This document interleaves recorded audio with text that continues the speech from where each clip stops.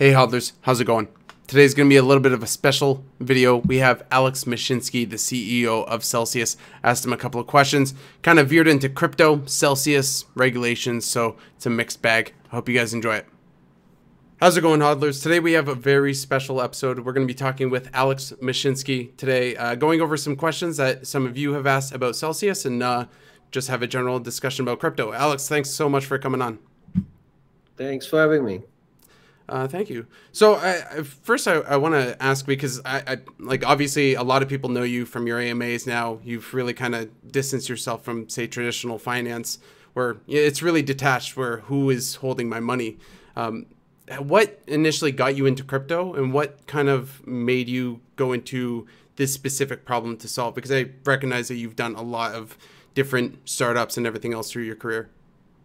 Sure, yeah. So I think since the financial crisis in 2008, we've basically seen zero accountability, right? We've not seen a single banker go to jail. We haven't seen anyone pay a fine.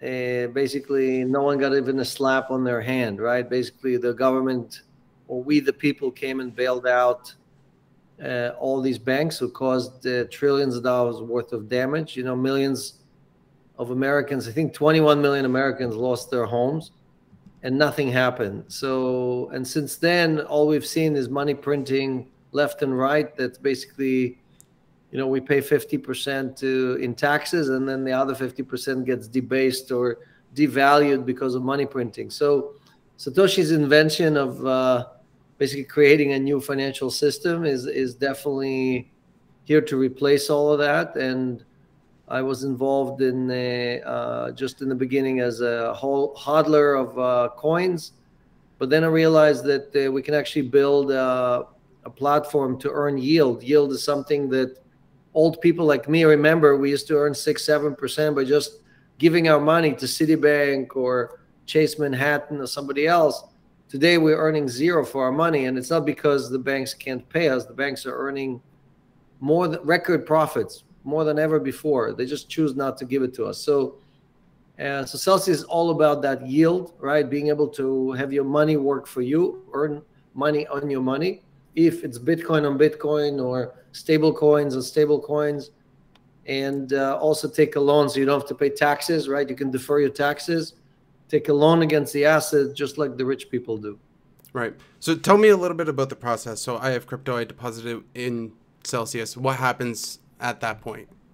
Yeah, so you can register on a website, open an account, or you can download an app and do it right on your phone. And you basically verify who you are. We need to know who you are. And then we support 43 different assets. So it's 13 different stable coins. So you can choose, you can say, I like USDC, or I like Paxos, or I like USDT or TUSD, right? We don't care which one of them is. You put it in, you earn 8.8% per year, compounding. Right. You don't need to trade. You don't need to farm. You don't need to move stuff around. No transaction fees, no gas fees, no withdrawal fees, right? You just earn that money. Every Monday you get paid.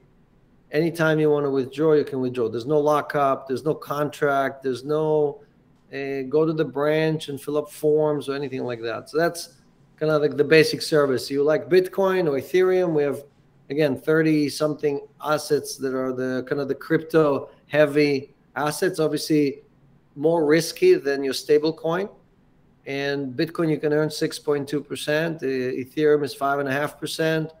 You don't have to do anything. You just put it in. We do all the hard work, right? We do the lending, we do the yield creation, we do the staking, and we blend it all together and deliver it as yield every Monday. So you just get, everything we do results in you having more coins, right? Or ending up with more coins. You hodl, you end up with more coins. You take a loan, that means you're not selling the coins. You end up with more coins, right? So you buy coins on our platform using our services. You pay less in fees. That means you're earning more coins. You're getting more coins on that transaction. So, and you know, I'm the largest user of Celsius. I have over $300 million of my own money there. So it kind of, I built it for myself, and then 1 million people showed up. We just crossed 1 million users worldwide just yesterday. And so we're super excited about the platform. $22.5 billion from. Yeah, I recently saw that, and that's a lot of money. And I recently, like it must have been months ago, it seemed just like days ago, that it was 3 billion, that you were celebrating 3 billion for Celsius. So it's just insane growth. Where do you see Celsius going, especially inching out into regular people now understanding and getting into crypto? Well, look, this is a fight for all the money in the world, right? So we're not stopping. I mean, when we wrote our white paper in 2017, I said our goal is 100 million. So we're only 1% into the goal. You'd be like, wait a second, 22 billion, that's 1%. So what's 100%? Yeah. So we are going after all the money in the world. And see, I think some of my viewers, and I know like just in general, a lot of people are worried about inflation. We see how much money has been created in just the last year, and we don't know anymore with M2 reports not being published. So we're kind of in the dark at this point. What do you think about hyperinflation? And do you think cryptocurrency is kind of our way out, or do you think inflation is not going to happen? Well, I'm again, if you believe in the consumer price index and you think that 5% is real inflation, then you don't know what's happening. I mean, the government announced how much money it's printing. Every time they pass a law, 1.3 trillion, 2.8 trillion, the Fed is telling you that they've added 4-point-something trillion, right? You have to add all that together. And when you look at how much money actually exists, you see that in the last 12 months, there was over 40% inflation in 1 year, 40%, right? So now we know home prices in the major cities increased 20%. In Austin, in Florida, in California, homes went up 20 to 30%. So consumer price index excludes how much money was printed, excludes how much your house went up, and so on and so on. So it calculates the price increase on food, on other things, but that's the last thing to happen. The last thing to happen in inflation is your milk suddenly doubling in price, or your bread costing you twice as much. Right. First thing to happen is usually money is being printed, and all that new money goes to Wall Street. All that new money goes to the people who are close to the plate. It's called the Cantillon effect. It's been around for 400 years. Mm-hmm. And we are living through it right now. Yesterday I was on a panel with Johns Hopkins University, and there were all these experts there with double and triple PhDs.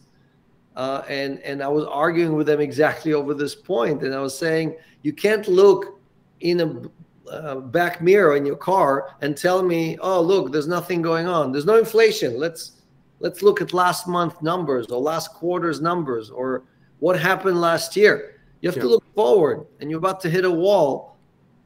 So I live in the future, and the inflation is already here. Yeah, it really is an ostrich moment, a head in the sand kind of moment where nobody's looking ahead of them, and a lot of people can see the crash coming. I've been ranting about this since 2020. You can go back to, like you said, the AMAs from March, April, May of last year, of me saying all this stuff. This is not going to end well. We are putting a safety net under the entire economy.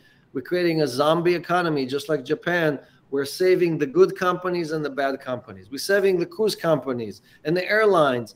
We have a process for bankruptcies. All these companies should go through normal bankruptcy, and they either emerge or they don't emerge from bankruptcy. But for us, for all of us, we the people, again, to subsidize all these companies. Why? Because they are rich and because they have access to Wall Street. And now our kids and our grandkids are going to have to pay all this debt, right? This is not something you just write off, okay? We owe right now over $30 trillion in debt. We're the largest debtor nation in the world. We used to be the richest country in the world, but we squandered it away with wars and with money printing and helicopter money and again, giving money to very, very rich, powerful companies so they can get through Corona without much pain. Yeah, I think not enough people recognize that anytime we're bailing ourselves out of a some sort of event, we're paying for that generations ahead. So with equities being, I'm a little bit of equities, but more so for me, I'm cryptocurrency, some metals. What would you say are like safe assets at this point to kind of hedge against, say, US dollar savings? Well, so for each person, it's different. It really has to do with your age. Where do you live? Is your income denominated in dollars or in Canadian dollars or in pounds or a local currency if you live in Argentina, how you should save is very different than if you live in California or whatever. So, but in general, you should still have some stocks. I think that should be the largest part of your portfolio. You should get rid of most of your bonds. If you're still holding bonds, you did very well, right? The bond prices, basically the yields went down dramatically, so the prices went up. Cash them out. Now is a great time to cash them out. Take those proceeds and allocate them between gold and crypto, right? You should have some in cash as well, because again, you're probably going to have an opportunity to buy distressed assets. But you should definitely have, like my thinking is something like 60% in stocks, and then maybe 10% in gold, 10% in stable coins. You can earn 8.8% on your stable coins while you're waiting for something good to show up, and the rest of it in different Bitcoin or crypto assets. Right. Now with regulations, because that's been NFTs. What? Oh, sorry, NFTs? 1% in NFTs. 1% NFTs. That's a good rule. You might as well have a little bit of risk, right? I guess it's not risk, it's speculation in terms of some, NFTs. So I understand, like, it's probably hard to operate a financial company in itself, but a crypto financial company in United States, Canada, and all the other different countries. What are the big difficulties that you get with regulations or that whole aspect of everything? Yeah, so a lot of people think that regulators want to shut down crypto. They hate crypto, or the regulators are worried about the consumer. They're worried about basically people putting their assets into a company and the company going out of business, or the company running away with the money, or the company not doing what it promised. So it's not that they're against crypto. It's just that in crypto we had many instances of bad actors. And I think regulators just trying to understand, okay, who is a good actor and who is a bad actor. So right now, what you're seeing is a lot of regulators just asking for a lot of information. They're saying, okay, who are you? Where are you operating? What are the rules? What are your procedures? Do you have insurance?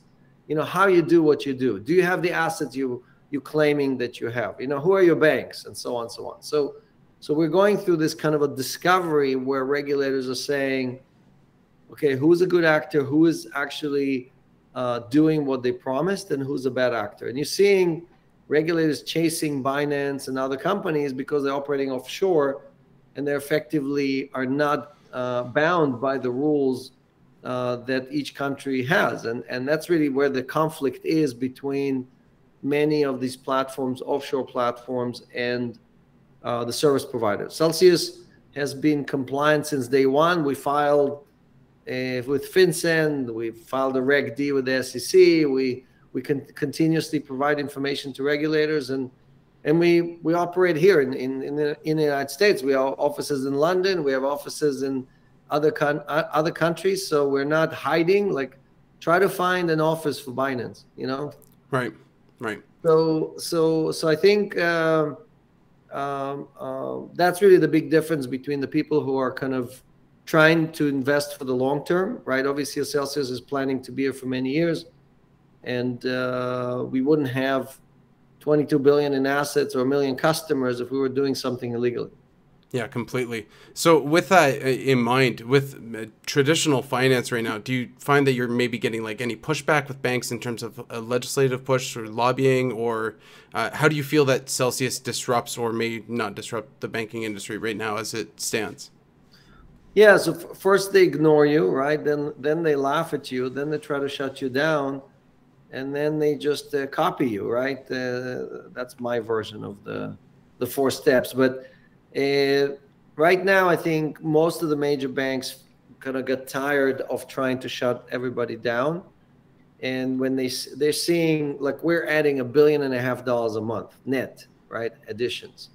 So when they're seeing that kind of flood of assets coming out of their dollar accounts, they basically say, okay, we try to stop it, we can't stop it, so let's join the game. So one after the next, in the last 3 months, you've seen every major bank on Wall Street announce that they're opening a crypto desk. They're going to trade futures. They're going to offer their top customers the ability to buy the assets. So the reason they're doing it is because they're trying to slow down or stem all their customers fleeing out of the banks, right? So, which is a good thing. So, because if they have a lot of invested, that they don't want it to be shut down. They don't want it to be eliminated. So I think we're in the last phase where they're actually joining and adopting, and then it's okay to compete against the bank. I have no problem competing against the bank, but it's not okay when all they do is use their lobbyists and their cronies to kind of convince regulators to try to shut us up because we're bad people, we're bad operators. Crypto is only being used for for money laundering or I don't know what. Come on, Yeah, I think Bitcoin obviously has that scarred path of its beginnings, but in how it was launched. Let me give you real stats. So let me give you real stats because I actually did the homework. So in the last 10 years, the major banks paid $240 billion in penalties for money laundering, for helping the Mexican cartel, for helping the Russian mob, you name it, any country in the world, you see banks being fined billions of dollars for shady businesses. Bitcoin in total, right?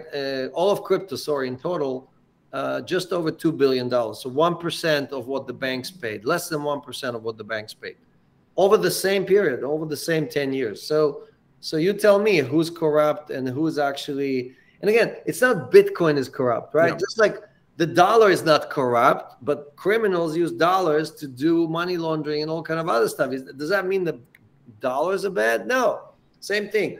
There are bad people who use crypto to do bad transactions. It doesn't mean crypto is bad. Just like, again, if you have a hammer, you can break windows with it, but you can also build a house.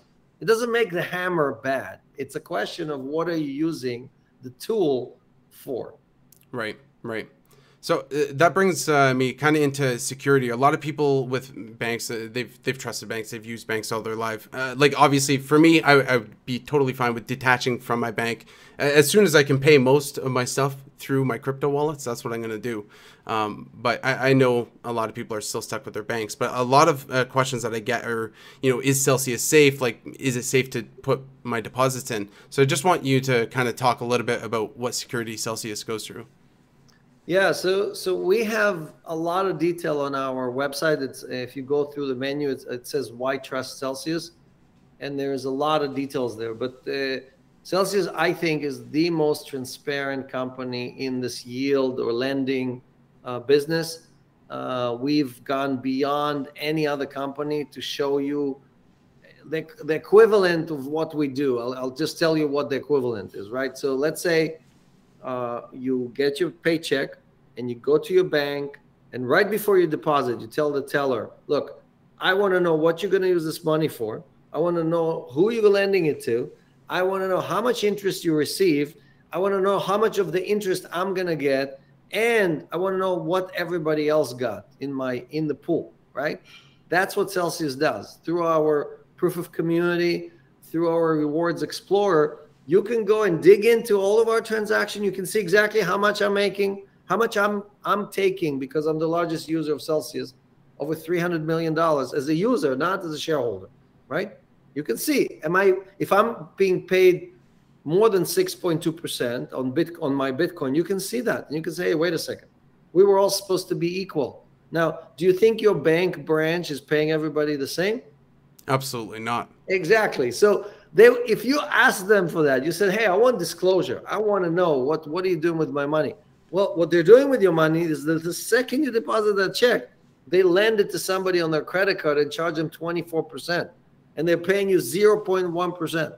I mean, that's daytime robbery. That makes the sharks and the payday lenders like good people, good actors, right? So we got to put an end to that. And we're not going to fix this problem by going to Washington or asking politicians to write new laws to curtail the bank, the bad practices, the predatory practices.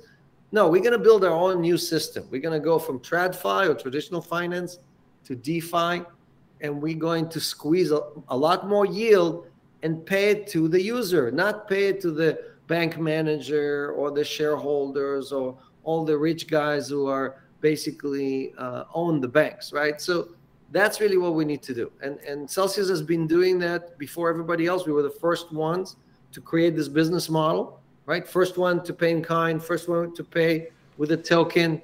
It wasn't Compound, it wasn't Uniswap with Uni.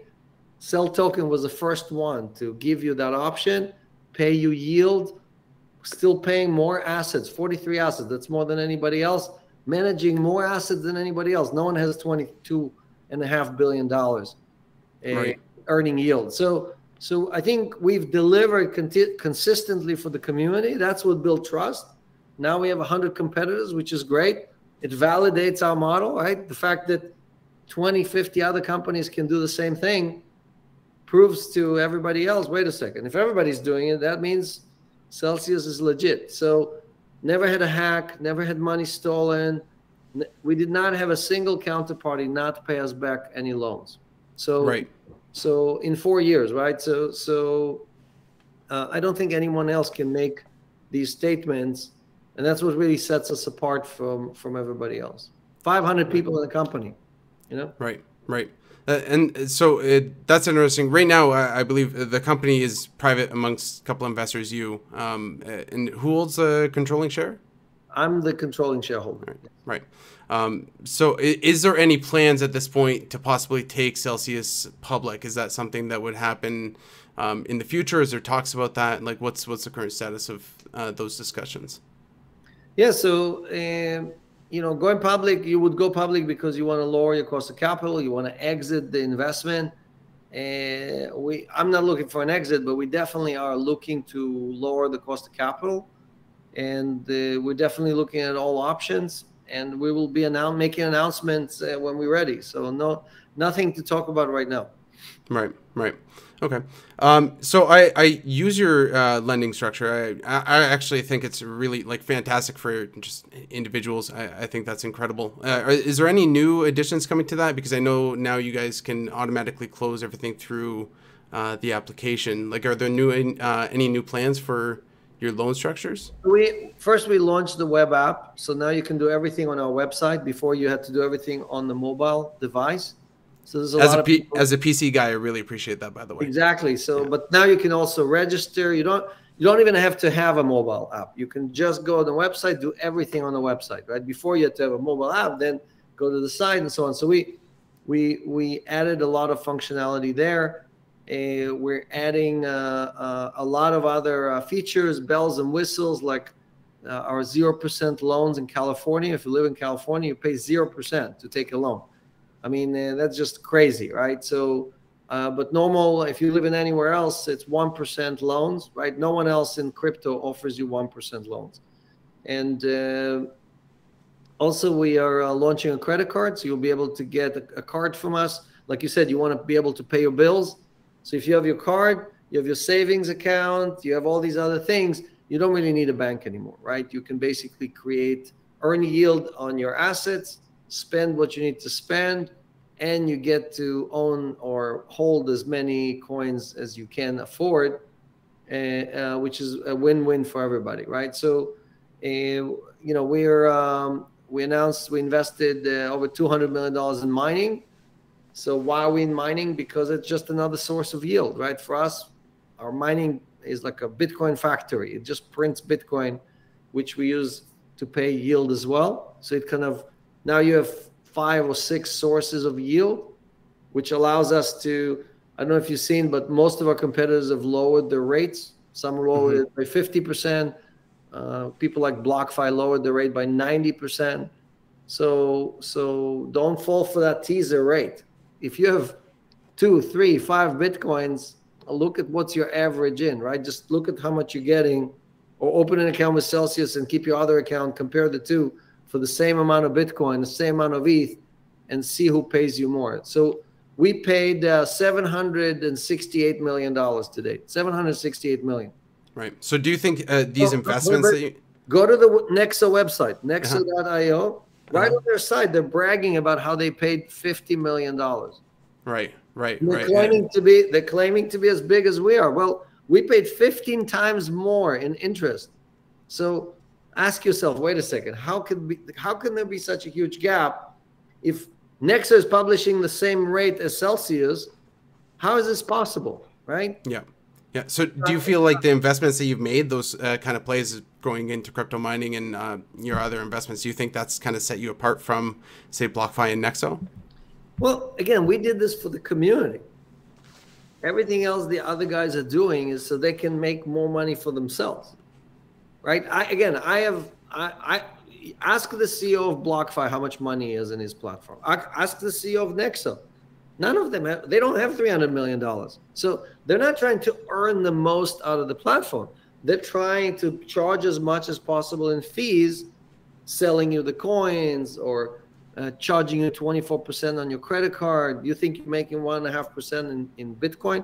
You're paying crazy rate on interest. In 1 month, they're making more money than they paid you in yield. So people fall for these things, and they don't really understand which platform is here to act in their best interest and which platform is here to steal from them, just in a different way.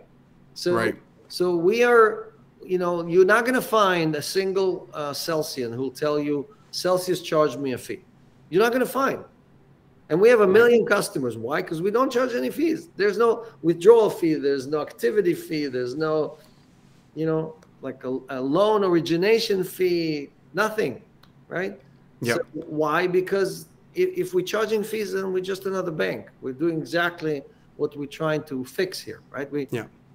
Are we following Satoshi's ideas, or are we copying, bringing JP Morgan into crypto and creating just another version of it? Yeah, I think I came to that realization in terms of fees when I first entered cryptocurrency and realized, I'm getting scalped by Coinbase. Very new, right? Every new person 7%. goes to Coinbase. It's crazy. Every deposit, every single time. Even Wall Street doesn't charge 7%. It feels like robbery. So, to find a platform, because I think I found you guys in May, to find a platform that didn't charge fees, it was kind of amazing for me. I was super happy to find that. And we have swaps coming up in the next 2 weeks. We're going to offer swaps, no spread, no gas fee, no transaction fee, no withdrawal fee. Okay, no fee whatsoever. You can swap from any asset to any asset, no fee. What does it mean? Amazing. It means you're getting more coins, right? So you plan to not charge a spread at all? Nothing. We make enough money. We make enough money lending the asset, and because of that, we're giving the card for free. We're giving the swaps for free. We're giving the loans for free, right? That's the whole point. I'm assuming that comes on the app. Are there plans to also launch that with the web version eventually? It will come by the end of this year. We'll be on the web app as well. Amazing. We'll have all the services on the web app as well. Perfect. Alex, I have one question for you. One final question, I guess, just to kind of cap it off. I vaguely remember, and I could be wrong, and I could just embarrass myself here. I vaguely remember you talking about something about thorium energy production in terms of nuclear, or at least hinting at that. Is that something that you've thought of before in the past? No, I'm into renewable energy production, but we're not like all of our mining is renewable, or we're net neutral, carbon neutral on our mining. So how are you generating the energy right now for the mining of Bitcoin? Well, we're not generating. We're just consuming energy that we know is from renewable sources. Right. So, okay. Or we buying offset credits to make sure that if there's if we're using the grid and 27% of the grid is carbon based, then we'll buy 27% worth of carbon credits to offset for that. So, but we are not involved in energy production, which is a whole different business. Our job is just to, again, mine the Bitcoin. That's what we do. Right. Well, Alex, I really appreciate you taking the time. It's been a pleasure talking to you. Thanks for having me, and thanks for the work you're doing, educating the community and creating unique content. So keep at it. Thanks very much.